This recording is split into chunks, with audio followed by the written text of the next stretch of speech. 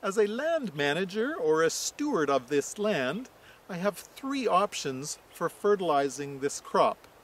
The first option is chemical fertilizer. The second option is animal manure, whether it be cow manure or chicken manure. The third option is biosolids. Why would I choose Class A biosolids or Class A biosolids compost as the preferred product of choice for this soil?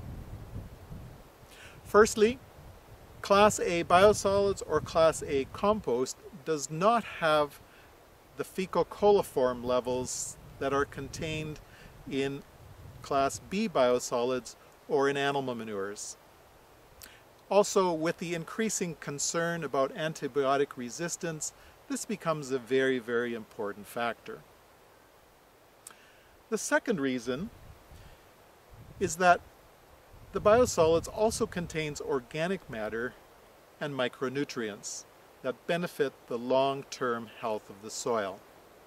And thirdly, I'm reusing phosphorus and I'm reusing fertilizer materials that would otherwise have to be mined. For example, phosphorus is a limited element. It has a limited supply in our world, and it's increasingly more contaminated with both heavy metals and radionuclides.